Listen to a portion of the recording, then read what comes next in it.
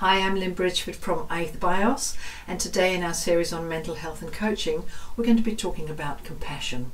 What is it, and particularly self-compassion? Compassion literally means to suffer together, and it's the feeling that arises when we're confronted with another's suffering and we feel motivated or moved to do something to relieve their suffering. It's not the same as empathy and altruism, though they are related. Research has shown that when we feel compassion, our heart rate slows down and we secrete the bonding neurotransmitter oxytocin. And areas of the brain linked to empathy, caregiving and pleasure light up and often result in somebody wanting to take care of other people. Researcher Kristin Neff has done quite a study on compassion, and in particular self-compassion, and has written a book about it. And the benefits of going easy on ourselves give us less anxiety, less conflict and more peace of mind. With the amount of competitiveness in our society and particularly in social media, how well can we really feel about ourselves in this day and age? It's always important to take responsibility for ourselves and to acknowledge our weaknesses, to build our strengths, to be honest with ourselves about who we are, how we are and what we're doing.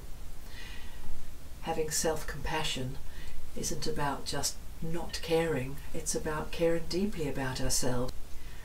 And perhaps when we have more self-compassion, we are likely to have more self-esteem and feel better about ourselves and realize that we're not perfect, we are human beings. Buddhists talk a lot about compassion and have the view that it's important to care about yourself to be able to care about other people. So in other words, to have compassion for yourself, to be able to have compassion for others. Neff defines self-compassion as having three core components: self-kindness, recognition of our common humanity, and mindfulness. Self-kindness requires that we be gentle and understanding with ourselves rather than being critical and judgmental. The recognition of common humanity is to see that we aren't alone, we are not alienated, we are part of a similar group of humans having similar experiences. The mindfulness is about having balanced awareness, that when we have pain we don't exaggerate or ignore it, we face it. Self-compassion isn't about requiring us to be special or better than or above average. It comes from a caring about ourselves, caring about who we are. Even though we are perhaps fragile, we are magnificent.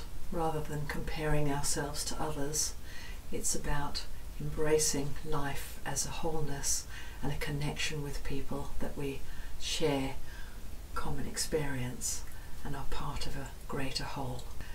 This allows us to feel more connected with people, and it also means that when things go wrong, it doesn't damage our self-worth, because it's just about us being people and being forgiving and compassionate towards ourselves.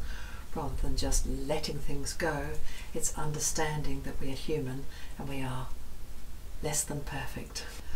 When we're self-compassionate, we're more likely to have higher self-esteem because we let go of the need to beat ourselves up all the time when we have compassion and understanding for ourselves.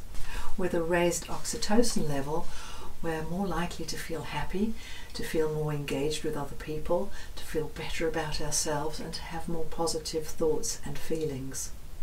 Studies have shown that self-compassionate people are less likely to feel bad about themselves when something goes wrong, and instead they understand that we are human and everybody messes up at some time, and we can learn from it and we can continue and we can improve without having to do a number on ourselves and feel like we're less than or not good enough or not anything, rather that we are humans experiencing life.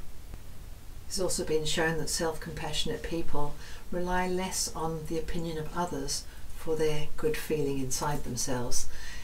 Self-compassionate people tend to feel better about themselves. So letting ourselves off the hook to give ourselves more peace, less anxiety, less conflict, it sounds like a good thing. Studies have shown that self-compassion provides an island of calm, a refuge from the stormy seas of comparison and criticism and negative self-judgment, asking, am I good enough? Am I enough?